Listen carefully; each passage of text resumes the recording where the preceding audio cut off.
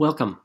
In this lesson, we're going to use our trig functions, more specifically our inverse trig functions, to find a missing angle measure.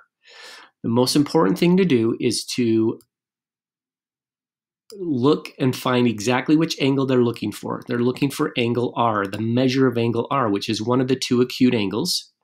Now, I don't have either of them. If I knew this one, it would be nice because I could just subtract it from 90 to find R.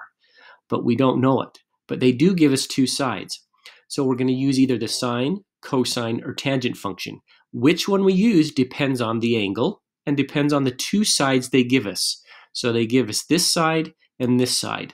But what are those two sides with respect to angle R? So I'm going to label them as far as opposite, hypotenuse, and adjacent. Find your right angle so you can identify your hypotenuse. This is the hypotenuse. Since I'm looking at angle R and this side forms angle R with the hypotenuse, this is my adjacent. And since across the triangle, this side over here would be the opposite side. Now we need to know our trig functions. I've written the three trig functions here off to the right now. So the question is, which trig function uses the adjacent side and the hypotenuse? Because those are the two sides we're given. Well, the adjacent and the hypotenuse is the cosine function.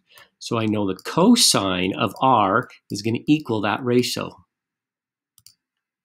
So again, the cosine of R, which is adjacent over hypotenuse, is going to be 10 square roots of 129 over 20 square roots of 43. By the way, I can tell that this reduces to the square root of 3 over 2. Now, it's all right if you don't realize that. If you just want to type this whole thing in, by all means, you can do that. But now R is going to equal the inverse cosine of that number, and you can use your calculator. I just recommend please do not round, and let me show you why. The reason you shouldn't round too much is when I took the inverse cosine of 0.8660254, I got 30.00004337. If I took the inverse cosine of 0.8, I would get 36.87 degrees. If I took the inverse cosine of 0.86, I'd get 30.68 degrees. The correct answer is actually 30 degrees exactly.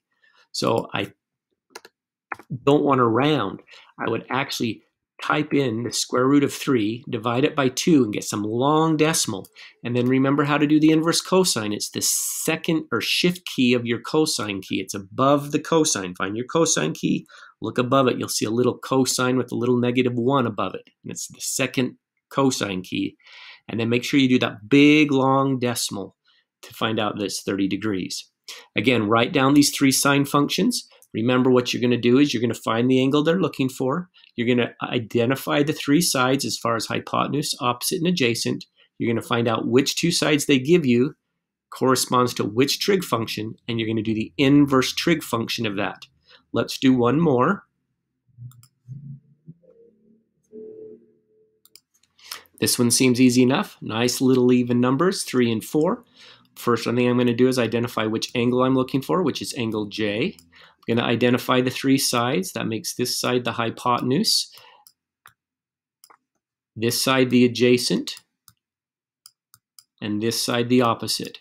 They give me the adjacent and the hypotenuse again, so I'm going to use the cosine. The cosine of J is going to equal the ratio of adjacent side over hypotenuse. And if you need to rewind and write those trig functions down, do that. So J is going to equal the inverse cosine of 3/4. And I'm not going to get a nice answer this time. So we won't always get nice answers.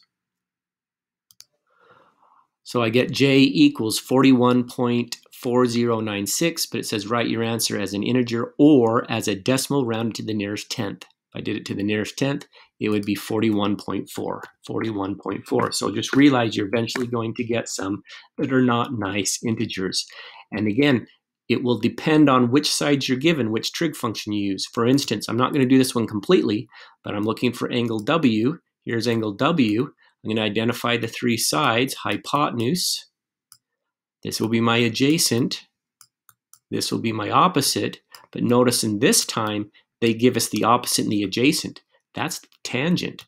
So the tangent of W is going to equal that opposite side of 7 over the adjacent side of 5. So to find W, I'm going to do the inverse tangent, not inverse sine, inverse tangent of 7 over 5. And again, make sure you ask me for help if you're not sure how to do your calculator, find that inverse tangent key. If you have questions, please bring them to class.